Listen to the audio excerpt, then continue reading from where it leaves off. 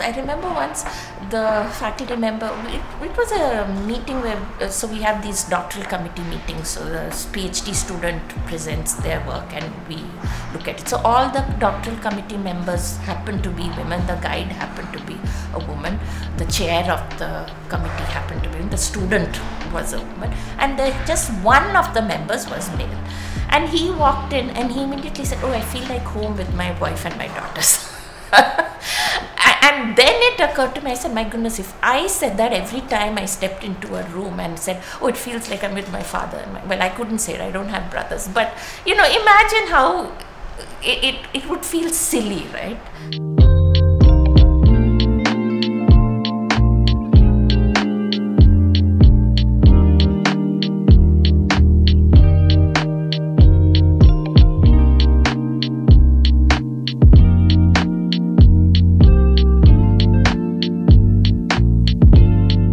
I did my undergrad, a 5-year program from IIT Bombay, 93 to 98.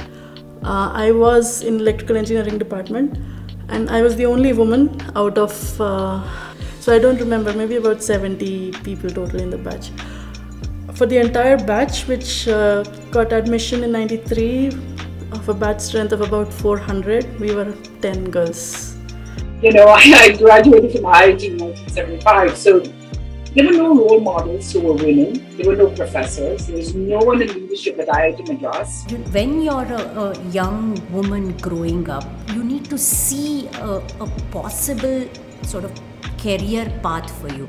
Otherwise, it won't even come into your consciousness, it won't even come into your imagination. So we do a lot of work in CSSL where we do assessment. So in STEM areas, what I see is that when I assess children across the country at grade 4 level, you will find that between the boy and the girl, both of them will score equally well in science and language and mathematics.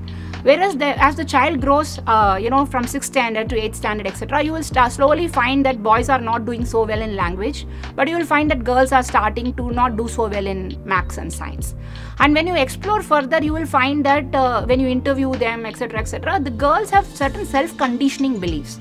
And families also like say that if it's a girl, they'll say that, hey, they try to divert them more towards the arts, humanities, and if it's a boy, they try to, you know, divert him more towards the STEM and so on. And this becomes a sort of a its own circle, you know, vicious circle. So you start believing, so a lot of conditioning happens. I grew up in an environment with a lot of social bias, and I think the only reason I kept on doing whatever I kept on doing is because at some intrinsic level I felt that this is my life and I need to do what makes sense to me. Over the last decade, there has been an increase in the number of women PhD scholars. We were at about 10% and now we are close to 30+% of women research scholars in IIT Madras. To be honest, I think that in India, the issue, as I see it, is not so much how many women enroll in the engineering program, at least. The challenge is more about sticking on.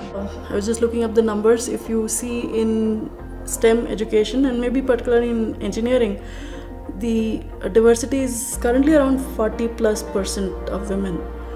That's at the college education level. But then if you look at the workforce, the statistics currently are about 14% of women are in workforce. So where do these 43 minus 14% women go?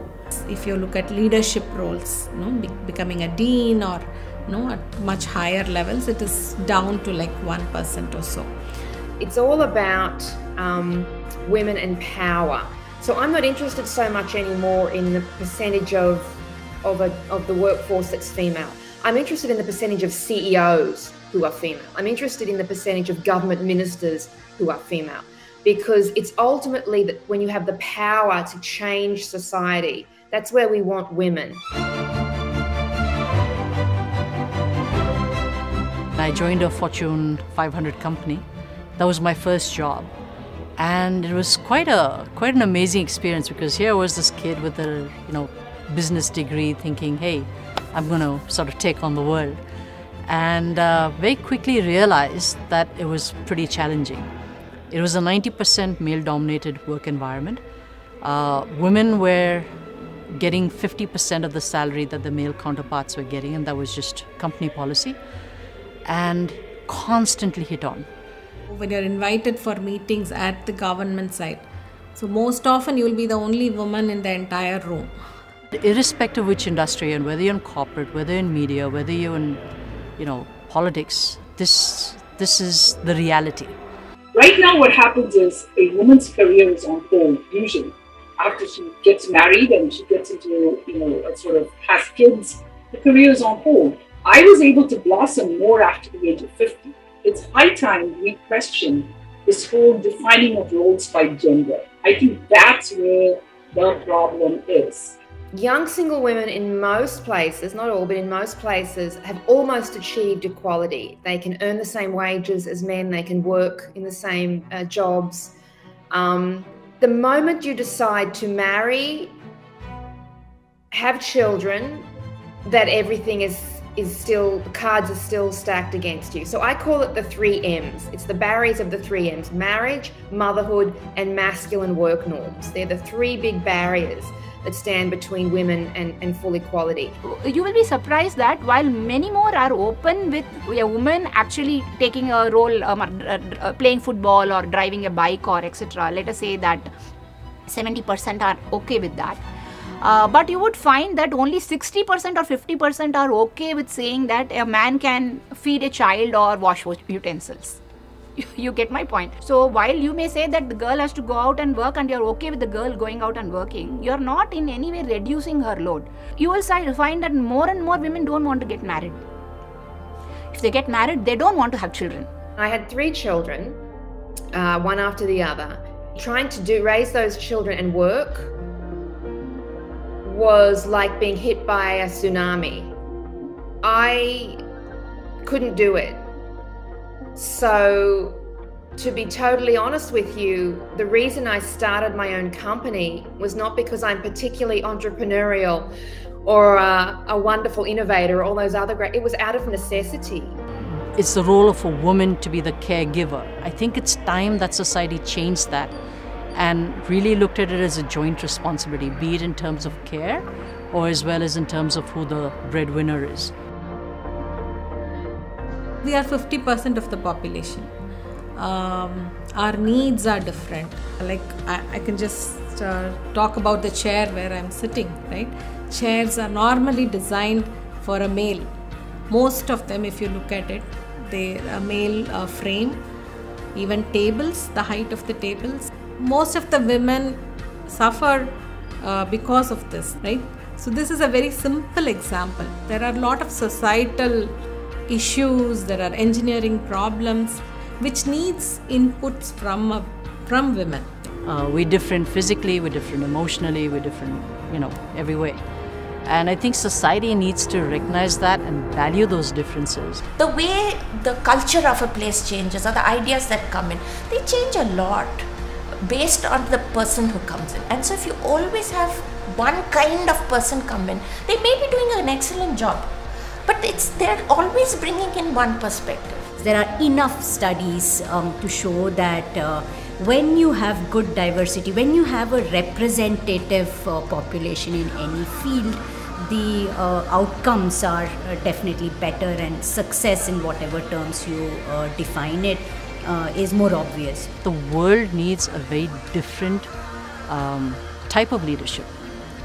It needs people to be far more empathetic, far more nurturing, far more open to different perspectives. There is a issue with respect to leadership overall in our country and overall in the corporate workplace.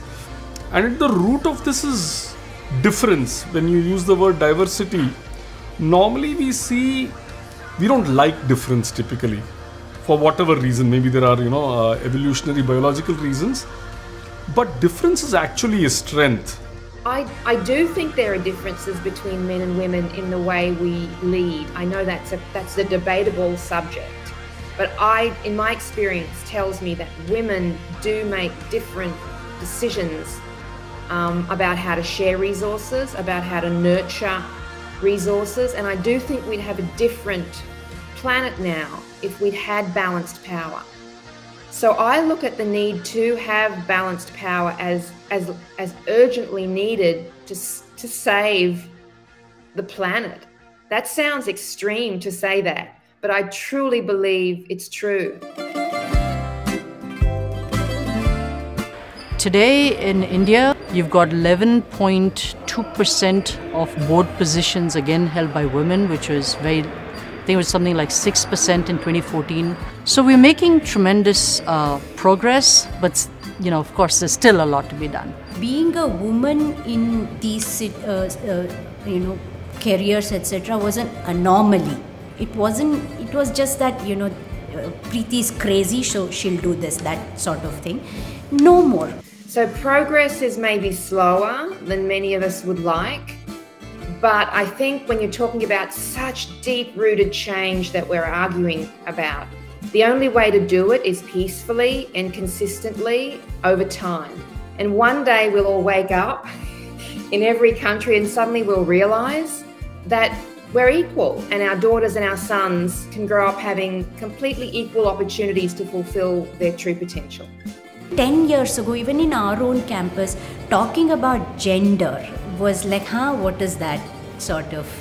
But now it's become possible to really address that. I certainly see a lot more men compared to my parents' generation who are either taking the lead role in cooking or picking up the child from school and doing stuff like that. Granted, maybe it's in a more privileged kind of class, but certainly a lot more of that is happening. Men have had a wonderful deal. Think about it. In most societies, they've been able to get educated, pursue the job of their dream, move wherever the job takes them, their home life, their children. Everything has been taken care of. The system was set up, I think, to serve a man's life, his wife and home. So there's a lot to lose. So I do understand the reticence, but my one hope is the younger generations of men. I do think they're different. They're much more comfortable with this idea of doing things that would have been traditionally thought of as female. I would say that my mom pushed her boundaries in her own way by being a working person, being a role model for me. I have tried to push my own boundaries in whatever is possible. So the generation after me should push it further. So every person has to understand that unless you take it up and push the boundaries for your own personal self, you are not going to change the society. Go after something that you really love and you'll naturally do well in it. You'll naturally carve out a long stint that makes sense, and career and so on. And there will be obstacles, and there always are. All of us have obstacles that we overcome, but it becomes easier to mentally handle when you just have that core of passion / love for what you do.